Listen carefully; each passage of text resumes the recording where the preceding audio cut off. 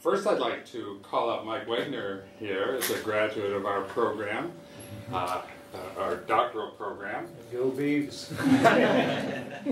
And now working with Kowa Pharmaceuticals, and we're very grateful to his support for making this presentation happen. And also, I knew Paul first personally before I knew him professionally. We came to know each other during a decade of the 70s. And many of you have not seen, I'm sure. But, and we both use the same term when speaking about road running in New England in the 70s, that it really was a hotbed of road races. And so that's how we came to know each other. They have wonderful races like the Boston Marathon, and another classic one I remember, and actually meeting him and his family in a New Hampshire stream before the Mount Washington road race, where you would race up to the top of Mount Washington. There's only one hill. The Falmouth road races.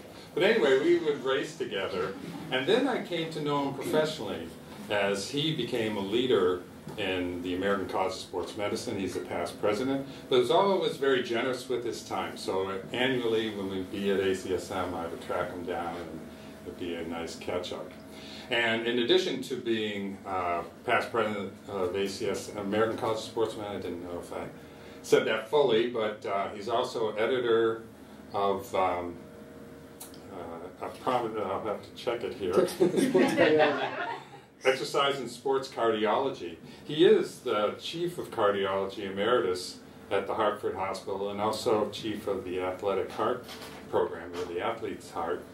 He has published over 400 papers, has really had great impact personally, professionally, medically, and so we're really excited that he's here today, share his wisdom, and he's the one who has stories to tell today. So welcome, Paul. Well, thanks. So happy to have you here. I'll tell you how I know Tony, and why I'll never forgive him in just a minute.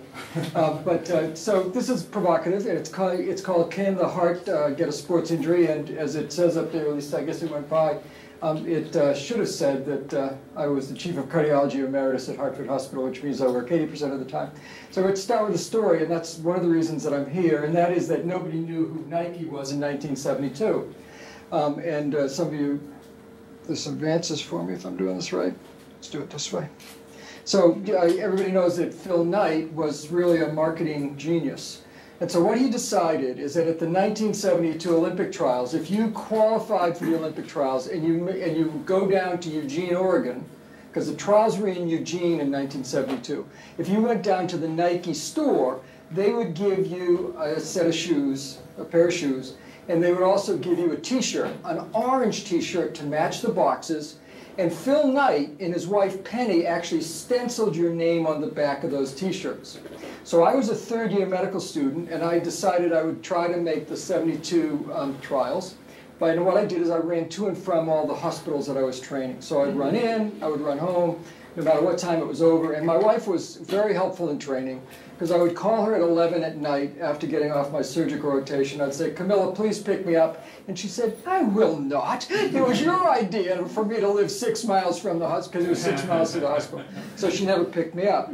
But then I'm going to move this whole story forward almost 50 years to this last April.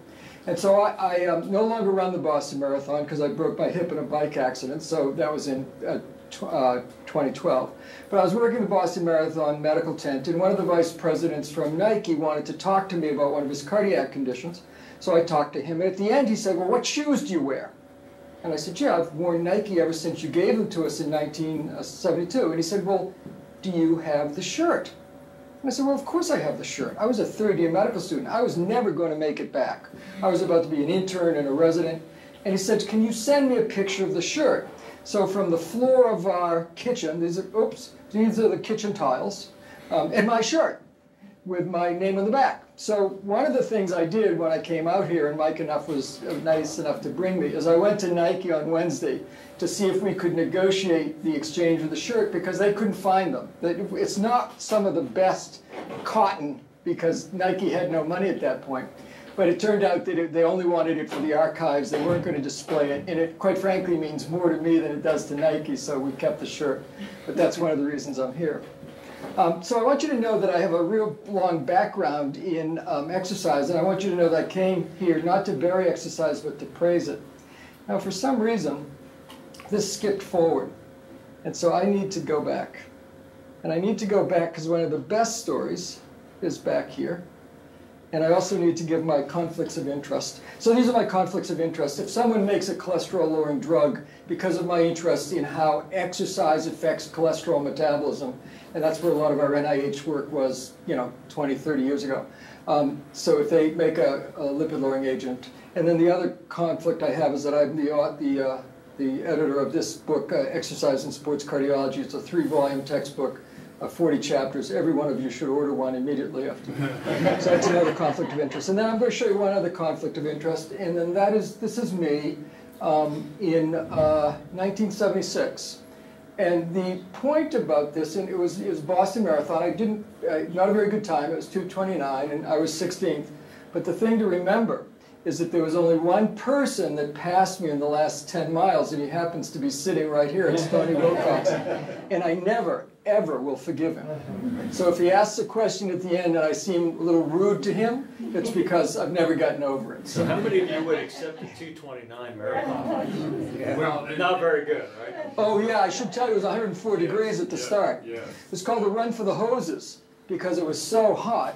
And the reason I did well is that I remember I ran to Natick very easily because I was so hot. And then at Natick I said, you know what, I think I want to try to catch people. So no one went by me in the last 16 miles except Tony. So I came here not to, boy, this is, all right, but to praise it. And I didn't make that up, as you know. But I want to talk to you about the fact that there may be a problem, and that we're only beginning to understand it. And so I want to talk about that. And I know it won't be a popular topic with some of you, but I think it's always good in science to look at things as hard as you can. So here are the 3 take-home messages. The first thing is that you get a lot of benefit from little exercise.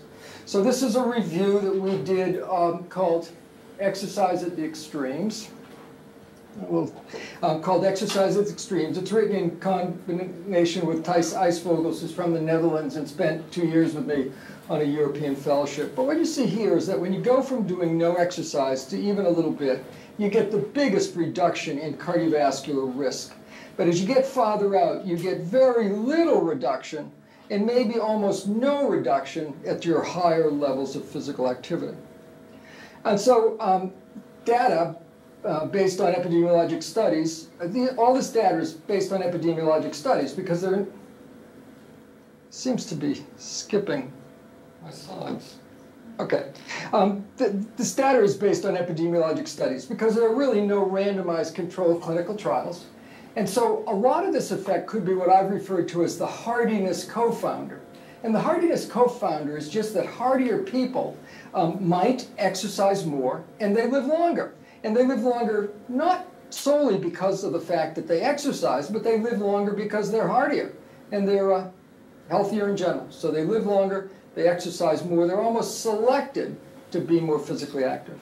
But regardless, these have been used to make the physical activity guidelines for Americans, which were presented just in November 2018 at the American Heart Association and simultaneously published in JAMA, and I wrote the editorial that went along with them. But the overall message was move more, sit less, and you should do 150 to 300 minutes per week of moderate aerobic exercise, so that's, something like brisk walking, or 75 to 150 minutes per week of vigorous aerobic exercise, and you should also do some resistance exercise training, probably 2 times a week. And you're all aware of that because you're in an exercise science department, but cardiologists and what are usually are not. Now, that's not a whole lot of exercise. You know that. It's 22 minutes of moderate, 10 minutes of vigorous exercise per day. But, the interesting thing is that we don't have much data on these people way out here, these people that do a lot of exercise. We know there are these reductions when you go from very little to some, but then what happens out here? And the other thing we don't have a lot of experience from is we don't have a lot of experience from people in my age group who have exercised all their lives. Because, the jogging epidemic started in somewhere in the late 60s, early 70s, you know, with Bowerman and all those folks, and Ken Cooper aerobics. So we really don't have a lot of data out here. So maybe there's an opportunity to learn things that we don't know about. Also, there are no clinical trials documenting the benefits of exercise. That's what everybody says, and I do too. But the question is, or are there? And I'm going to maintain to you that there are, because there are things like this, exercise-based cardiac rehabilitation. This is analysis of 47 trials that included mortality, a lot of patients. They were assigned to either cardiac rehab versus no cardiac rehab. This was published in the Journal of American College of Cardiology. But there was a 26% reduction in cardiac deaths. And cardiac deaths is a great thing to measure, much better than measuring myocardial infarctions, much better than measuring things like angina Y, because it's very hard to fake death. You know, you're either there or you're not. So as you can see, there's this 26% reduction. And you know that there are lots of supportive data for this in terms of the effects of exercise on cardiac risk factors, et cetera, et cetera, et cetera. So I think it's reasonable to accept that even though we'll never, probably never, have a randomized controlled clinical trial, that there's good evidence that you get a lot of benefit from going from very little to more. And that's really, for the public healthies here, that's really the public health message. Now, there are acute exercise effects, and we won't spend a lot of time on this because if you don't know it, I don't know where you've been. But here's one of our studies from way back in 1982. So when I left Stanford, where I did my cardiology training, when I left Stanford, I went to Brown. And it took me about a month to figure out that there was one medical examiner, this guy, Bill Sterner. And he was very interested in doing research. So I convinced him to collect everybody that dropped dead jogging over a 6-year period. So now we had, because if you die suddenly, you're a medical examiner's case. So now we had all the bodies. So how do you go to find how many joggers there are? So what we did is we did a random digit telephone survey. I had this computer which generated Rhode Island area telephone numbers, and these 3 women who spoke all the common Rhode Island languages, and they would call people up between 5 and 7 at night. Now you want to know what the common Rhode Island languages are. English, Italian, Spanish, Portuguese, and profane. And that's because a lot of people don't like to be called between 5 and 7 in the evening. So these tapes can't be released. But what we found is something very straightforward. And that is when you look at deaths per activity hour, you're 7 times more likely to die during exercise, jogging, than you are at rest. You all know that. Now the death per number of joggers was quite low. Overall, there was 1 death per 7,620 men. Half of them had known heart disease. So among healthy people, there's only 1 death per about every 15,000 joggers per year. It's very low, but it's higher than the deaths sitting here listening to this lecture, at least I hope. Okay? But you get the point. The death rate goes up during that physical activity. And this is a study of male joggers. Why is it a study of male joggers? Because it's very hard to find women who die during exercise. In fact, women are protected from sudden death in general. And they're not protected from myocardial infarctions, et cetera, et cetera. And as they get older, they're not protected. But women are in general protected from sudden cardiac death. And the mechanism's not really clear. Maury Middleman had this study published in the New England Journal of Medicine in 1993. And what is this? This is the risk of not dying, but having a myocardial infarction. So here's the overall risk of 1. Here are the dudes, here are the folks that don't do much exercise. They do no exercise. And this is their death rate when they go chasing the grandkid, or they change the tire, or they shovel the snow, because physical activity happens. And you can see on a logarithmic scale how high the risk is for someone who gets no exercise. But even over here, with someone who does a lot of exercise, that person is still more likely to have their event during exercise and at rest. We think it has a lot to do with this process. So here's a coronary artery. And this is a coronary artery that there's a catheter here, and they're injecting the coronary artery, and it looks totally normal. But here's an intravascular ultrasound catheter. Here's a catheter in the coronary artery taking ultrasonic pictures. And what does it show? It shows you that that artery has remodeled, and there's this great lump of cholesterol. It's thin here, it's thin here, it's thick here. And when you look at that pathologically, it looks like this. So here's the lumen, Here's the cholesterol deposit. And as you deposit cholesterol, the artery remodels.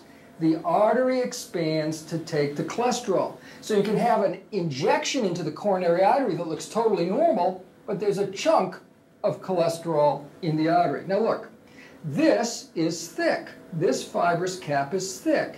It's unlikely to rupture. This fibrous cap is very thin. So here you are exercising, right? Here's your heart. Here are your crowning or coronary arteries. They sit on top. They're along for the ride. As the heart beats faster, they have to bend more frequently. And if you deposit atherosclerosis, this is stiff. This part of the artery is stiff. This part of the artery is flexible. So it's almost like you take a rubber hose that's been left out in the sun and you bend it back and forth. What do you get? You get a crack. You get a crack in the hose, right? Well, you can also get a crack in the cholesterol plaque, and then the blood mixes with all this stuff, and this stuff has a lot of tissue factor, which produces clots. So you go from having an open lumen to a closed lumen, and here's a study we did on 3 men. I did this with the folks at Tufts. These are 3 men, I think I have a better slide here, 3 men who had heart attacks during the 2011 Boston Marathon. And what do you see? You see a clot here, and then when it's opened up by angioplasty, that's what it looks like, and there's the clot. Here's a person who blocked off the left anterior descending here. And here it is after the folks, they had a busy afternoon that day, after they opened it with angioplasty. And here's a blockage of the circumflex coronary artery, and here's the circumflex coronary artery open. So at least some of these deaths are due to acute plaque rupture, blood clot, a coronary thrombosis, and a heart attack. But some of the ruptures are also due just to the fact that over time, these folks have developed atherosclerosis. So here's a study looking at sudden cardiac death during sports participation in middle age. At my age, we never ask what they're talking about there with middle age. But anyway, here are sports-related events, and here are non-sports-related events. Here are the acute coronary events. Here's the crack in the plaque. Here's the crack in the plaque. Not a lot of difference between sports and non-sports. But the important thing is this. A lot of these events are not acute. They're a narrowed artery. When the person exercises, the myocardium does not get enough blood. It gets ischemic, and they get ventricular fibrillation or cardiac arrest from that. The key point, it's not all plaque rupture. So, you know, the idea that exercise produces acute cardiac events is very old. It's very old news. My study was published in January 1982. Everybody knows that, but I'm just bringing it up for completion. What I'd like to go on, though, is I'd like to talk about the fact that there may be cardiac consequences from too much exercise. So, a study done by Arthur Siegel and published in the Yale Journal of Biology and Medicine way back in 1980. And what they looked at is they looked at CK, or creatine kinase elevations in marathon runners in relationship training and competition. And they found that if they looked at 15 doctors who ran the Boston Marathon in 1979, their CKs went up remarkably high. And as Tony and I can tell you, Boston is especially hard in terms of raising CKs because it's a downhill race. Here in Hopkinton, you run all the way down to Newton Lower Falls, you run up the Newton Hills, and then you run down again. Overall, you lose 440 feet or so, but you do it almost twice. And as exercise people, you know that eccentric exercise, when the muscle is contracting and being stretched simultaneously, produces the most injury. So even though you get these gigantic CK increases at Boston, of CK, sign of muscle injury. But it wasn't just it wasn't just CK total that was elevated. It was also CK-MB, and MB stands for myocardial band. So there was concern way back in the early 80s. Could you actually be hurting the heart during exercise? But Siegel went on, and what they did is they biopsied the lateral gastrocs in 25 marathon runners in 10 controls, and they found a very interesting thing. They found that the skeletal muscle had more CK-MB activity than normal. Look at that. The skeletal muscle has almost double the CK-MB. And they noted that fetal muscle has a lot of CKMB. The embryo has a lot of CKMB. And so they speculated that those increased levels in the runners may be repairing damaged cells. Another study, they looked at repair in these runners, and they found that there were a lot of satellite cells. And as you probably know, although I won't assume it, satellite cells are those pluripotential cells that repair injured skeletal muscle. So what's the explanation? Runners constantly injuring skeletal muscle, which is repaired using satellite cells. They're pluripotential. They can make so-called cardiac enzymes. And these injured satellite cells release CKMB after the race. Heart's not involved. Case dismissed. It's all skeletal muscle. Okay? And then along comes Rob Shave and a bunch of his friends who looked at cardiac troponin T. Now, cardiac troponin T is much more specific for the heart. It's not the most specific, but it's pretty specific. Clearly better than CKMB. Here's a normal level. So if you get above 0.05, you worry that the heart is being hurt. And they found, looking at 72 runners in the London Marathon, that nearly half of them had big elevations in cardiac troponin T. I told you, I always tell the interns and residents and the cardiology fellows that T stands for trouble, right? Because it's not as specific. So what about cardiac troponin I, which is very specific for the cardiac muscle? So here's one of our studies looking at 71 runners in the Boston Marathon. Every single one of our subjects increased their cardiac troponin I. So it suggests that every single one of those runners might have done something to their heart. Okay, I still was not totally willing to believe it, in truth.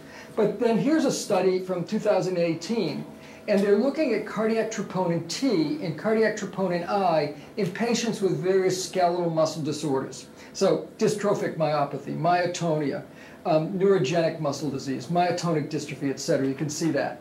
And if you look at cardiac troponin T, with normal being here, you can see that a lot of them have an increase in cardiac troponin trouble. So maybe that is from skeletal muscle.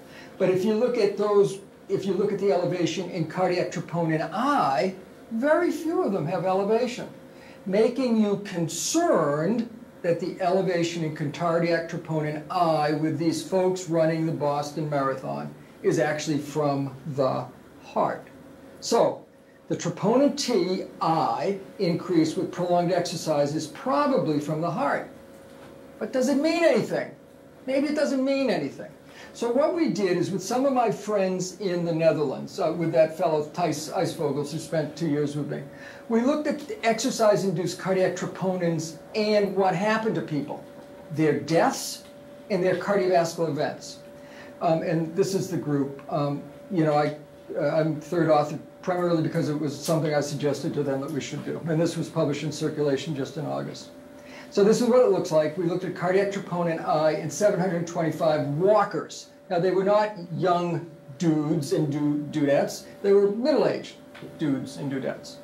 So they were walking what's called the Nijmegen marches. And the Nijmegen marches are in memory of those individuals who parachuted into the Netherlands and drowned during the Second World War. You know, a lot of Americans, etc. And they measured these, we measured cardiac troponin I before and after these walks of 30 to 55 kilometers. We looked at cardiac troponin I greater than the 99th percentile, so really out there, the people that really put their cardiac troponin I high. And we subsequently looked at all-cause mortality and cardiovascular events. The average follow-up was over 3 years, it was almost 4 years. And what we found was quite remarkable. Here are the folks that have cardiac troponin I's that remained not very elevated, and this is their survival from a cardiovascular event. And here are the folks that increased their cardiac troponin I. And you can see that, those folks who increased their cardiac troponin I, it wasn't a benign thing. If they increased their cardiac troponin I during these long walks, now it's a walk, it's not a marathon, et cetera, all disclaimers. But for the first time, it actually raises questions whether raising those cardiac troponin I's, or raising troponin I, I mean, I still have a little trouble totally buying it all, but raising troponin I, which probably comes from the heart, has a bad prognosis. And what do you get? You get cardiovascular events. So is this increase in cardiac troponin I from a ischemic disease? Do they have narrowing of the coronary arteries that we don't know? And so when they exercise, they're not getting enough blood to their myocardium, and the myocardium releases small amounts of cardiac troponin. Or is it actually due to myocardial injury? Does prolonged exercise hurt the heart? And that's the next thing I'm going to talk to you about. I'm going to talk to you about how prolonged endurance exercise actually puts a load on the heart. And the question is, can the heart get a sports injury? Here's a paper from 1990 by Pam Douglas, who I've known all that time. And Pam Douglas was at the Beth Israel in Boston at the time she did this study, but she went on to be the chief of cardiology at Duke. And what Pam did is she did echocardiograms on people participating in the Kona triathlon. And she measured their heart size and function before and after the race. And I hope you can see this, but it says that, I'll read it for you. After exercise, the left ventricle, the left and right atrium both got smaller. Their size was reduced. But the right ventricle size increased. The right ventricle size got bigger. And when the heart's not doing well acutely, it gets bigger. Because if you're weak, if my hand is strong, and I want a cup of water out of my water bottle, now, I never buy water bottles, right? Because I think it's foolish, right? So out of my steel water bottle, really, who can believe that we buy water in plastic bottles? Sorry. I don't want to get going. Okay. So if my hand is strong, I can squeeze down on that Poland Springs water bottle, and Poland Springs water is actually taken from the Poland Springs municipal supply. They take out the fluoride so you can get sorry.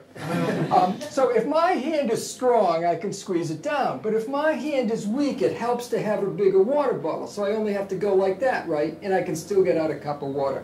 So anything that stresses the heart makes it tend to get bigger. Here's a study from Andrew LaGersh, who's been one of the leaders about it. And what he did is he looked at 40 athletes before and 1 week after races of 3 to 11 hours duration, mountain biking, running, long races. And he found that the right ventricular volume increased, the left ventricular volume decreased, and that changes in brain natriuretic peptide, which is a hormone released from the heart under stress, and cardiac troponin I correlated with the decrease in right ventricular ejection fraction. The right ventricular ejection fraction decreased with the event duration, the longer they're out there, and also with the individual VO2 max. The better you are, the more your right ventricle went down. What? The better I am, the more my right ventricle gets hurt? Multiple studies show that the right ventricle seems to be most vulnerable. So why? Why the right ventricle? Because the right ventricular wall stress is lower at rest because your pulmonary artery pressure is lower. Your pulmonary artery pressure in absolute numbers is lower than your systolic blood pressure. There's an increase in pulmonary artery pressure, and it's relatively greater than the increase in systemic blood pressure. Pulmonary artery pressure can go up threefold. It's very unusual to get somebody who goes from 120 to 360. Because the vascular resistance decreases only 30 to 50% of the lungs. The lungs can't vasodilate like your thigh and gastrocnemius, versus about a 75% reduction in the systemic circulation. So there's greater increase in wall stress, and LaGersh and Heimdachel have estimated it's 125% increase in wall stress in the pulmonary circulation versus only 24% systemically. And remember, it's imposed on the thin right ventricular wall. Now, if I, as a cardiologist, want to see if the heart has a scar, what do? I do something called a cardiac MR with late gadolinium. So what you do is you inject you take a picture of the heart, then you inject gadolinium, and the gadolinium will show up if there's scar. And why does it show up? Because if the muscle is like this, it's very hard, and this is the way skeletal muscle is, right, or the cardiac muscle is, all the fibers are overlapped. You can't get anything in between them very easily. But if you got scar, the fibrils are at different angles. So the gadolinium can get in there and it can stay. So we use that to see if there's scar in the heart. Gadolinium enters myocardial areas of fibrosis because filament structure allows its retention, so it's a marker of myocardial scarring and fibrosis. So let's go back to Lagersh's study. They looked at late gadolinium enhancement, and they found that remarkably, 5 of 39 individuals in the longest exercises, those people who had exercised the longest period during their life, had late gadolinium enhancement. They had evidence of scar. Well, where is it? The scar tended to be, this is normal, so here's a normal interventricular septum. Here's one of the athletes. They had scar in the intraventricular septum, primarily at these hinge points where the left ventricle meets the right ventricle. Now there's some scarring there in the intraventricular septum, but often it's at the hinge sites, the hinge sites, the hinge sites, the hinge sites, and this one has it throughout. But it's at the point where this right ventricle, which is enlarging during exercise, meets the interventricular septum, areas where you could suspect there would be increased stress. Now, this stuff about affecting the right ventricle has clinical importance to me as a cardiologist who sees people with heart disease. This has consequences in individuals for the genes for something called right ventricular cardiomyopathy. It's also known as arrhythmogenic right ventricular cardiomyopathy. So in order for the myocardium to function, the fibrils have to be attached to each other. And they're attached by these plates called the desmosomes. The desmosomes provide mechanical connection between the myocytes. There are genetic defects in those desmosomes which cause arrhythmogenic right ventricular cardiomyopathy. Why arrhythmogenic? Because these kids are predisposed to ventricular fibrillation. They're predisposed to sudden death. The penetrance is very variable. You can have the same genes and one kid's sick and his brother's fine. So why? Is that due to environmental factors? So what Hugh Calkins and his friends at Johns Hopkins did, and Hugh wrote the chapter for my book that you're all about to buy. So he queried 87 desmosomal carriers about their exercise, asked them how much exercise they did. And then what he tried to see is if those people that did more exercise had more evidence of right ventricular cardiomyopathy. And this is the paper, October 2013. And I think it is a concept-breaking paper, because it showed for the first time, to my knowledge, that there's a group of people who shouldn't exercise. And what he showed is that if you looked at the exercise in the hours per year prior to the presentation, the more exercise you got, the more likely you were to present with full-blown right ventricular cardiomyopathy. And look over here. Here are the athletes and the non-athletes. And if you were an athlete, you were much more likely to present with full-blown right ventricular cardiomyopathy. Also, if you look at survival and heart failure for the athletes and non-athletes, so and there's 10 of these pictures in that paper. In every time, the athletes in green did worse. Now, the crazy thing is that Andrew Lagersh thinks that there may be people, athletes, who can produce right ventricular cardiomyopathy without the genes, that they can do so much stress on their right ventricle that they get trouble. And here's the paper. And what they found is they found a bunch of athletes who had all the criteria of right ventricular cardiomyopathy but no genes. And who were they? They were athletes who were cyclists and triathletes. Now, why do I think it's cyclists and triathletes? If you're a runner, like Tony and I were, and my wife says the older I am, the faster I was. Right? Because I kind of make up the data now. But if you're a runner, it's very hard to run more than 2 hours a day. You can't do it. You just get too beaten up. But if you're a cyclist, you routinely ride 5 hours a day. And if you're a triathlete, you can swim and you can run. So you can do a lot of exercise demanding a lot of work out of that right ventricle.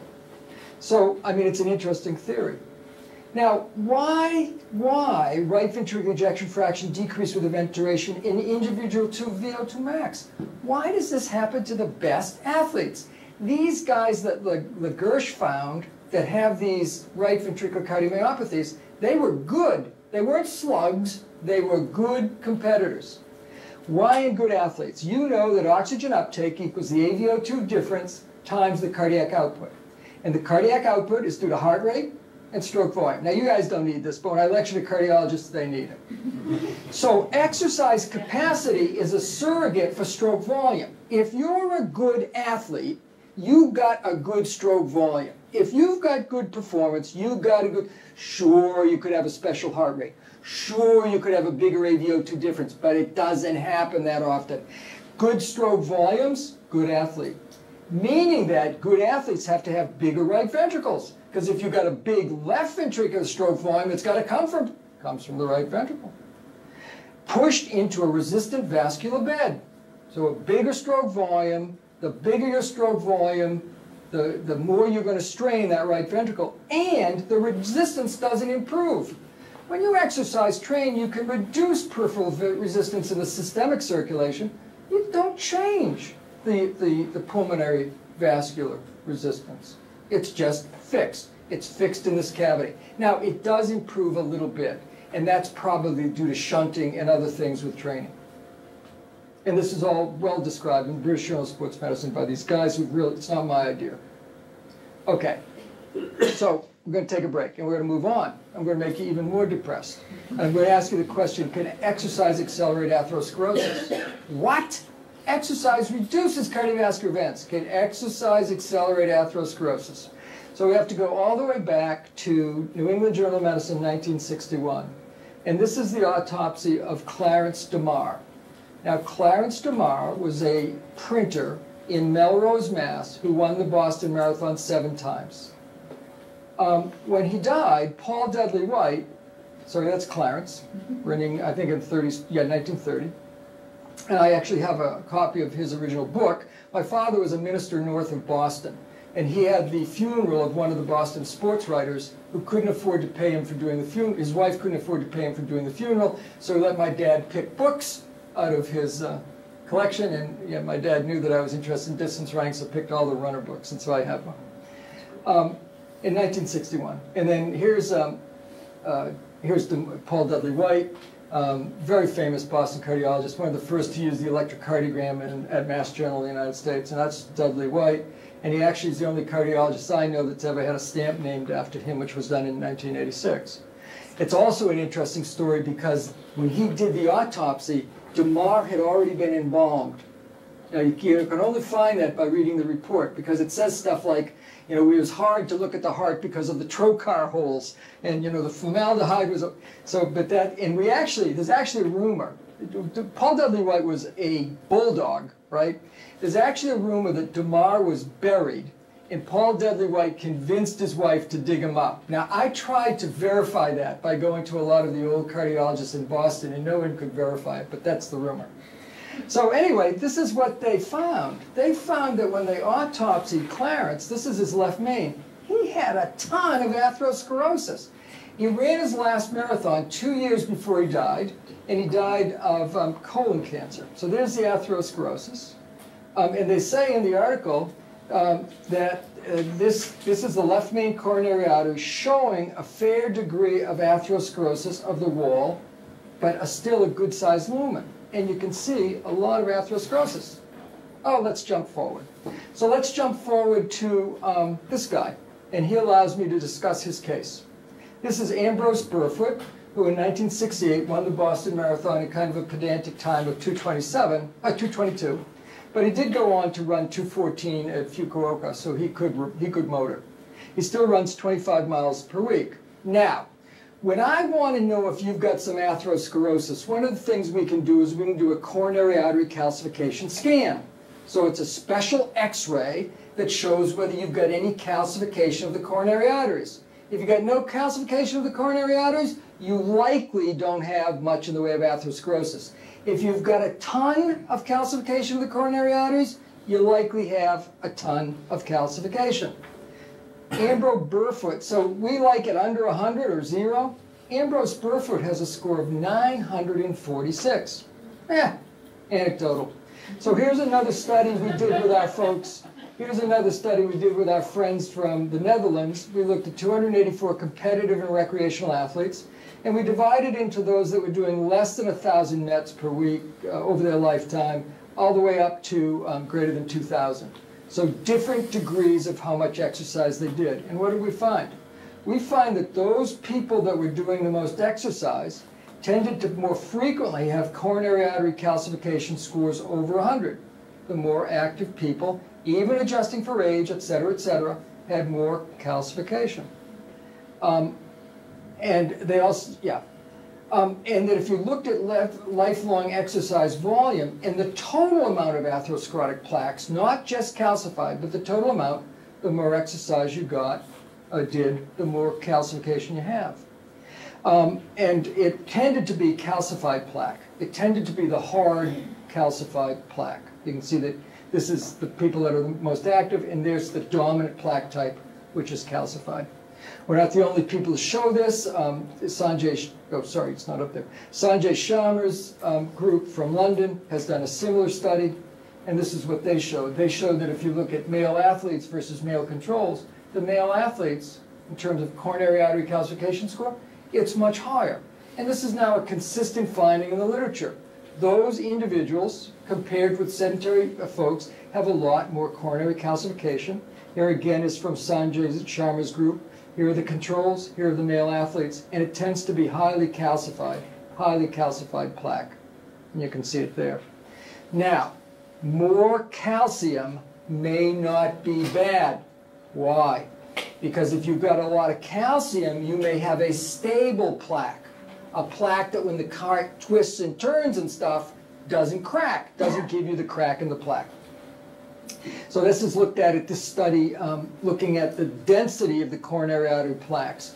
If you have a high number, you've got to have a lot of dense plaque. So this is what it looks like.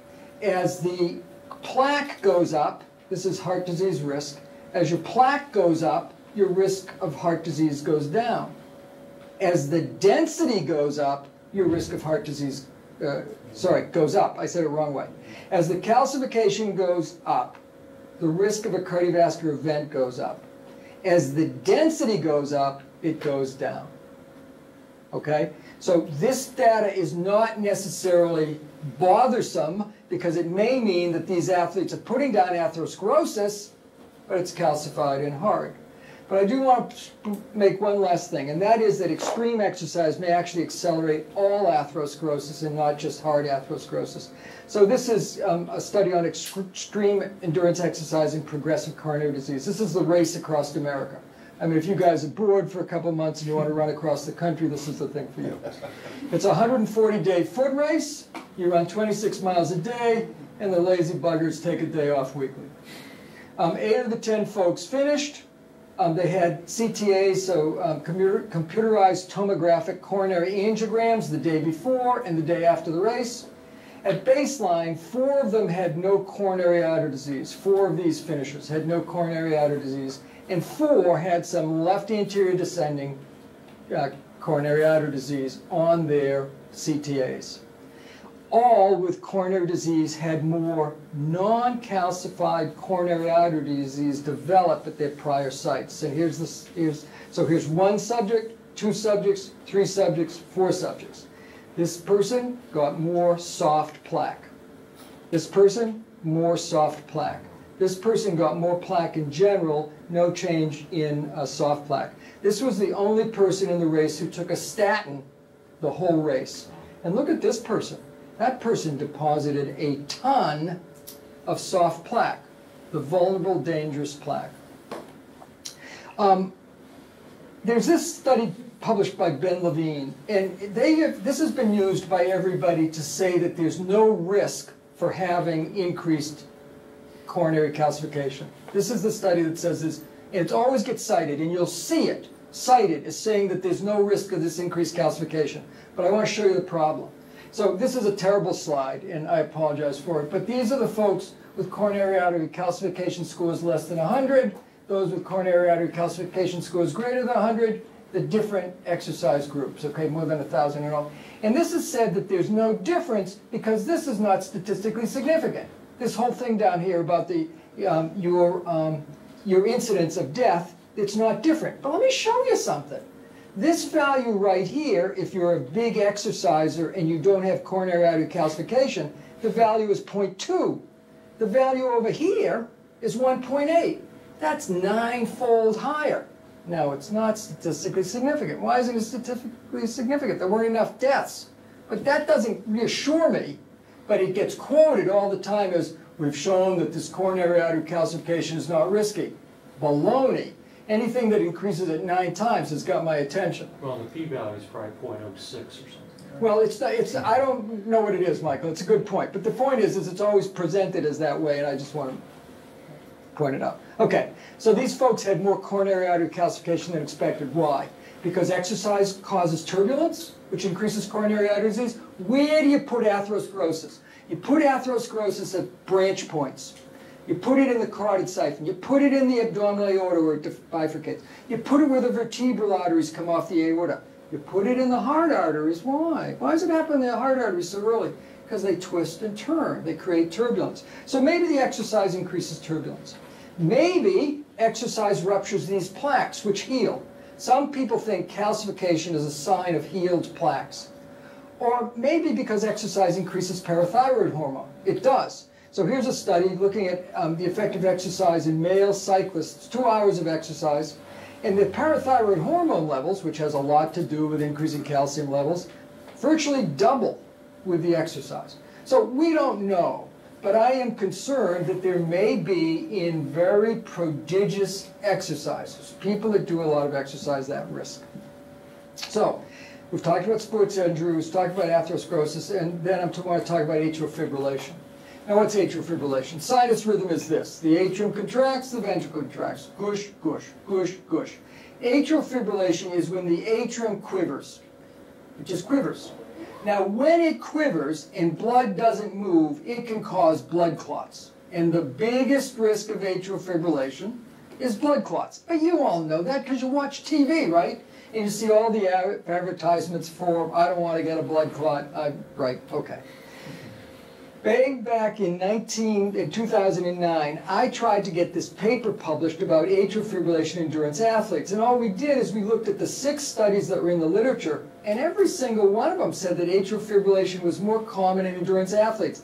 I could not get this published in any reasonable medical journal because nobody wanted to believe it. And so finally we got it published in the British Journal of Sports Medicine. And then in 2015, because now everybody believes this, because a bunch of studies came out, I was asked to write an editorial on it for Jack, and what it looks like is there's a J-shaped curve, meaning this. You've got very little exercise, you've got a lot of AFib, right? And then it goes down. When you get a moderate amount of exercise, your AFib risk goes down, but when you get a lot, it goes back up. And I'll summarize that in the next series of studies. So here's someone's baseline fitness and their chance of having AFib. They've all had AFib here. If they're very fit, you're less likely to get more AFib. If you're unfit, you're much more likely to get AFib a second time. If you get in shape, you're less likely to get AFib again, whereas if you don't increase your exercise, you're more likely to get AFib. And then just in August 2019 was published a series of a summary study from the Vasaloppet. So this is a Swedish cross-country race.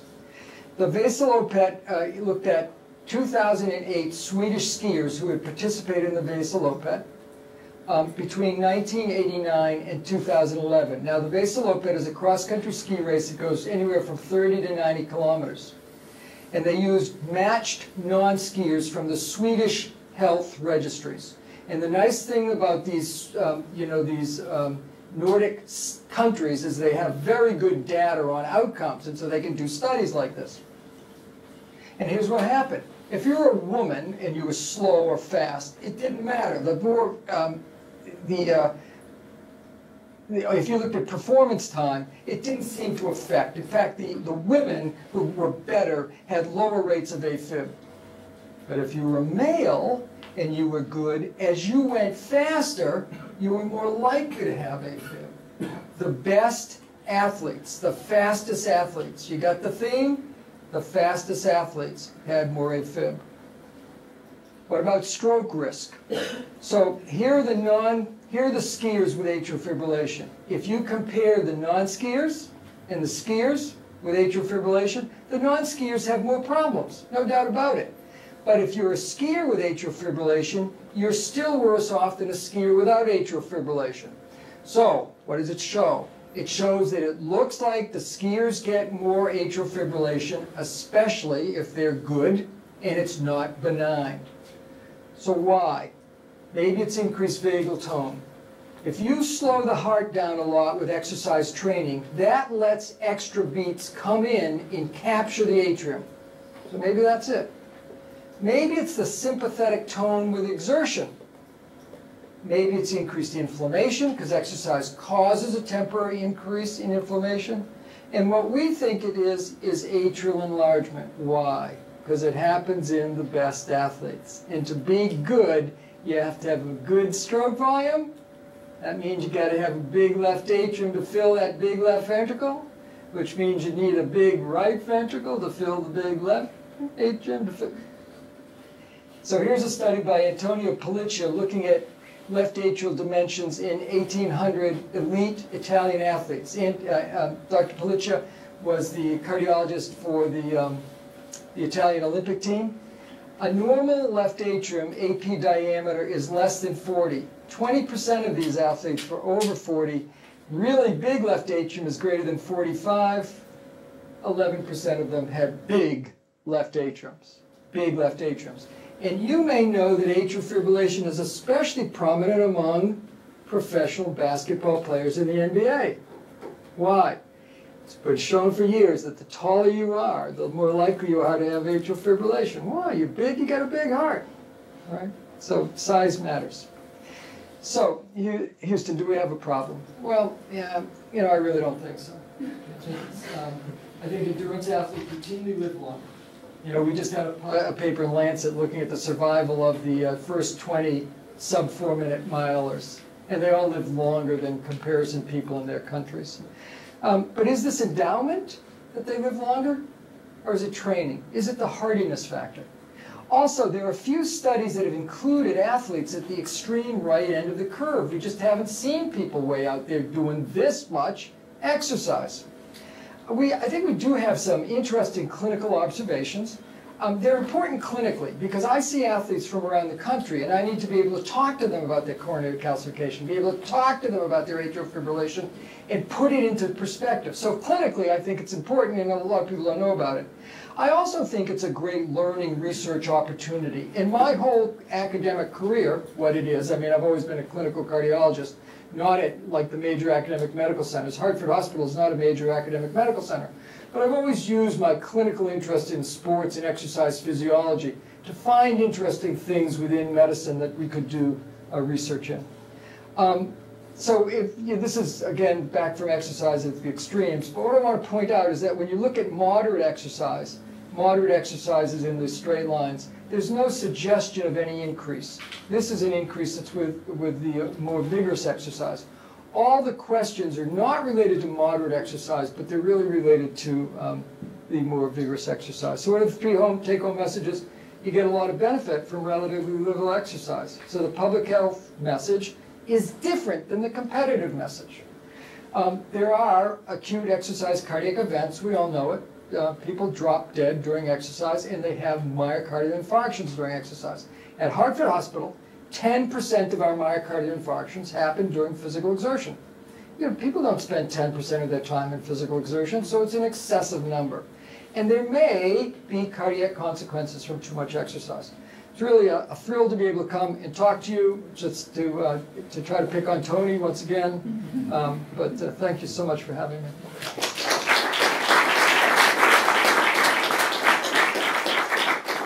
Now it's your turn to ask questions and my turn to make up answers. So, what do you have to say? Please. Do you work with Doug Costa at all over at UConn, and what's your theory on the relationship between heat and like hot? So does anybody work with Doug Costa? That's like, well, like try to. Okay, good. So you know him. There are heat problems. So heat pushes an additional stress on the heart clearly, but heat is more likely to cause heat stroke. So it does increase the risk of cardiac events, but it's relatively small compared to the fact that cardiac events are increased by exercise itself. And then, of course, when you compare exercise in the heat versus exercise in the cold, cold causes coronary artery constriction. Putting a person's face in a cold pan causes coronary artery constriction. Putting their hand in a cold pan causes coronary artery constriction. Angina, tightness in the chest, more likely during cold weather. Snow shoveling, more dangerous than other activities. So sure, there's environmental factors matter, but heat's not a big player in this issue. Please, sir. One comment and one question, if I may. I think there's one, early on in your presentation you said there was no trial evidence of exercise and cardiovascular disease risk reduction. I can think of one from Andrea Kriska's group about 15 years ago. It was in archives. A randomized controlled clinical trial? Yeah, it was a long-term follow-up of an earlier successful physical activity modification. So I think I know, yeah, okay. And it was for the events were self-reported events, so it's softer outcomes. Yeah. So thank you, because I'm unaware of it. Right, because I'm not sure. But know Andrea quite well, so right. I can look it up. Because I'm not sure you can necessarily extend evidence from trials of people with existing heart conditions to the general population. But so there was one question there. So let me just address that. That's fair. But just in terms of whether there's any evidence of benefit, I think there is evidence of benefit in that group. So in the group of patients. Yeah. And one of the other things, I'll be honest with you, one of the other things that's always concerned me about using that data is that cardiac rehab programs have nurses around to resuscitate you if you have a cardiac arrest. Right. And one of the things I've always wanted to do is go back through those and see how many cardiac arrests were saved and whether the data comes out to show as good a mortality benefit. Or identify things early on. Yeah, or identify things early on. And then the question was, could you expand a little bit on what you think the application is of much of the work here on elite or very distinguished athletes to the general population, to public health? So a little harder for me to do that. So you want me to, these are not necessarily elite athletes. In other words, a lot of them are, but they're not necessarily elite athletes. But I mean, it raises, we've always used exercise in like our studies on endurance athletes and marathons and stuff like that, because it's easier to identify the principles when there's a big bang, the big bang theory of research, to a big effect. So we don't know how much this affects people who are not elite, don't have big ventricles, don't get big hearts, etc. So we don't really know. I don't really know. Yeah, I just wonder if, because, I mean, most of the population are woefully inactive. Well, look, our problem is not this. Our problem is not people who are getting too much exercise. That's not the public health problem. I realize it's a public health group. Our problem is people who don't get much exercise. This is something I'm interested in. I get invited, I talk what I'm interested in. Please. I want to get a little bit of a clearer understanding on your perspective on exercise modality and heart damage. You presented information at the beginning about runners talking about cardiac troponin. Yes. And its relationship, well, kind of the drawing relationship, the increased cardiac troponin is related to increased cardiac damage. And you also showed some information with cyclists and triathletes. Yes. Showing that increased right ventricular cardiomyopathy in those individuals. I pulled up a review or a meta-analysis on cardiac troponin, and it looks like cyclists and triathletes actually show lower cardiac troponin during exercise. So kind of what, I just kind of go kind of from your So is that Shave's review? Yes. Yes, okay. So if you look at Shave's review, which I edited for him, is that a lot of that is troponin T. And it seemed to be, and that actually was one of the studies that supported my bias that it was from skeletal muscle. because the heavier people had more cardiac troponin T stuff. These new, in cardiology, there's been this amazing progression of the quality of the tests. And cardiac troponin I is pretty darn specific for the heart, we think. So in terms of speculating on the effect of various exercise modalities, I can't really very well, because most of the stuff has been done with running. Andrew LaGersh's study on the late gadolinium enhancement and all that did have people that were doing long mountain bike races and in triathlons and stuff like that. But I can't give you a lot of data on that. So we really need to know whether you get cardiac troponin I elevations from other events and stuff like that. Part of it's based on position too, right? With running, you're vertical and expect greater blood pressures, and perhaps we see greater incidence of heart injury versus something where you're on a bike and somewhat reclining. Would that affect? I'm sure it would, but I would need to sit down and think about how it would. I mean, I don't know it doesn't, to tell you the truth. I think, the thing that we were interested to see whether things happened on the bike, for example, is just because you have a lot less skeletal muscle damage. Right. Yeah, so I don't think I gave you a very good answer. That's because I can't. I appreciate it. Thank you. Go ahead. Please. So what would be the, in practice, that you would hope that in this era of exercise medicine and individuals are seeing their clinicians asking them about their exercise history, they learn that they've been a heavy endurance athlete for a long period of time, and now they're, let's say they're in their 40s or Wait a minute, I couldn't hear that every time. That's unimportant. Okay, because remember, I'm supposed to make the jokes. I'm the speaker. What would be the message to that individual about any sort of behavior modification, or what would they? So I don't think we're at that stage. I don't think we're at the stage to tell people necessarily what to do. I don't go around telling people that are competitive athletes to do less because they're going to get coronary artery calcification and stuff like that. I don't do that. So I think this is, just as I presented it, I think it's interesting. What can we use from this to understand cardiac physiology? What can we use from this to understand coronary artery calcification, atrial fibrillation, and the rest? But I don't think we're at the point to necessarily alter people's.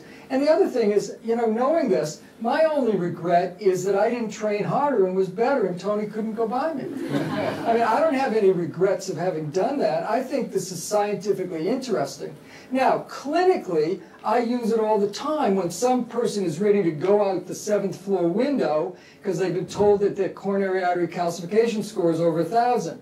And a lot of doctors will tell them, look, you're going to die, you get coronary artery disease and stuff like that. And we basically calm them down by saying, I have a lot of patients from around the country who have values much higher than yours.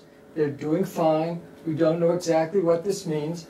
I do treat them very aggressively for their risk factors, right? Because I do think it's atherosclerosis. So I treat them with statins and ezetimibe and what other agents I have to use. But that's the clinical implication at the present time. So the clinical implication is really more reassuring those that have it.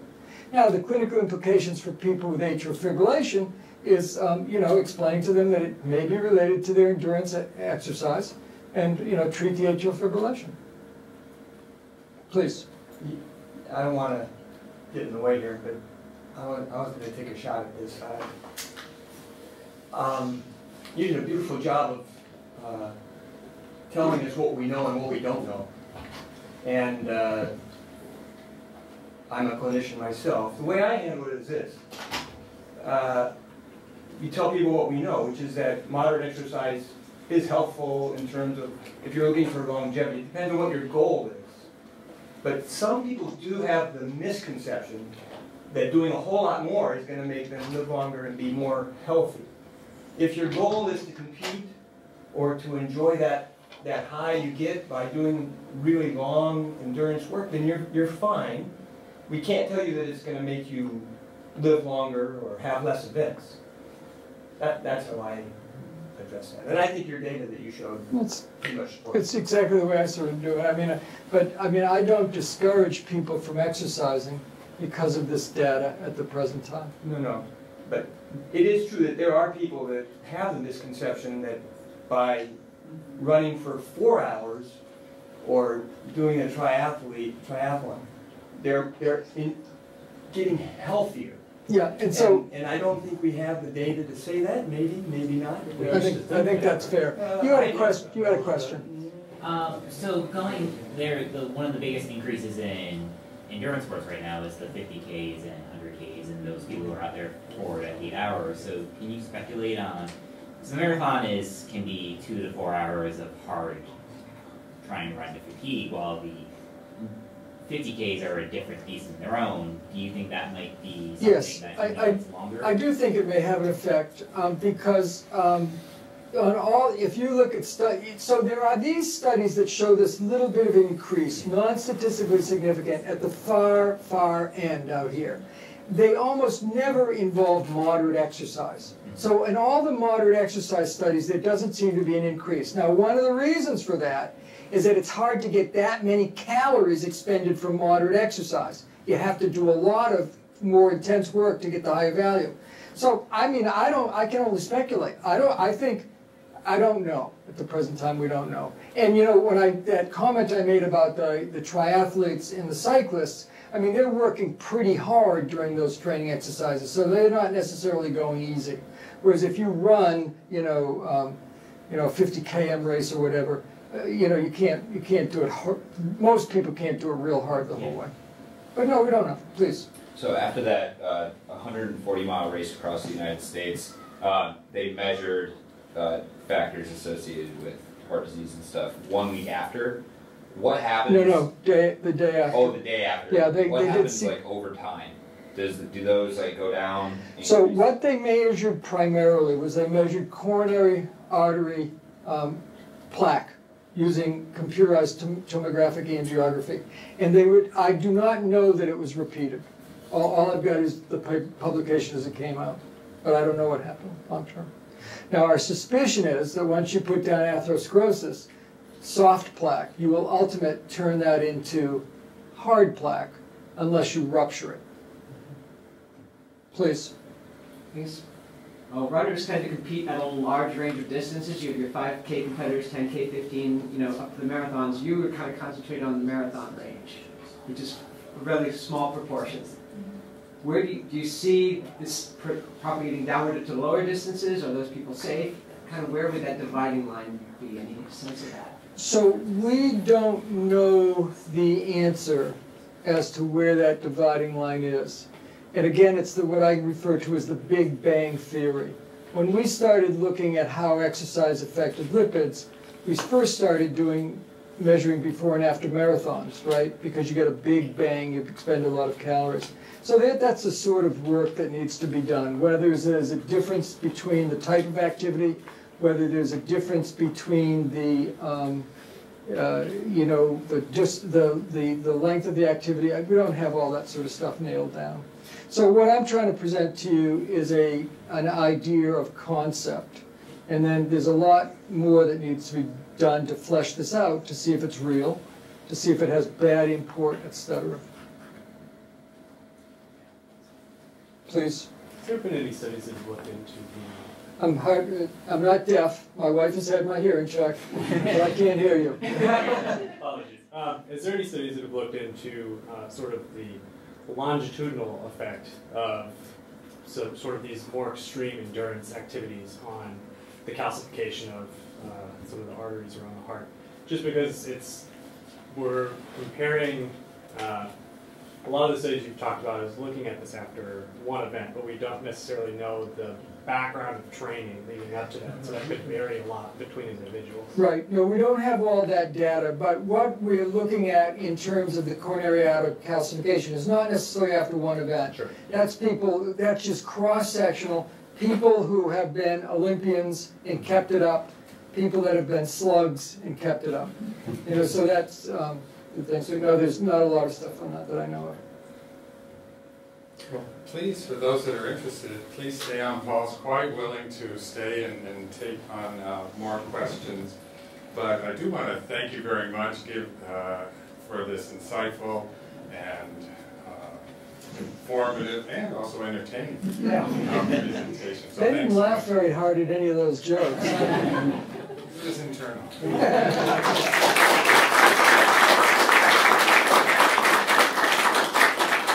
Really, folks, the pleasure is mine. Thank you for having me.